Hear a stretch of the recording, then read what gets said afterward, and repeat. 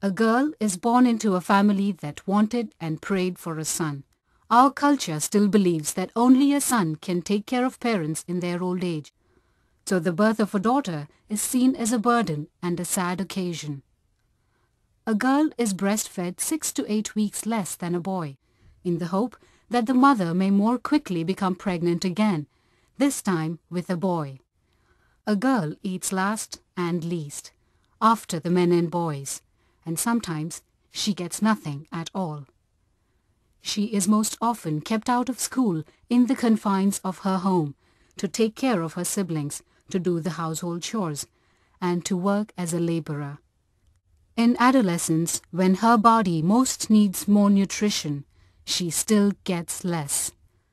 Girls are often married as soon as they reach puberty and begin having babies before their own bodies have fully developed. She gives birth to malnourished children, and with each daughter born, the cycle continues, not only year after year, century after century, from generation to generation.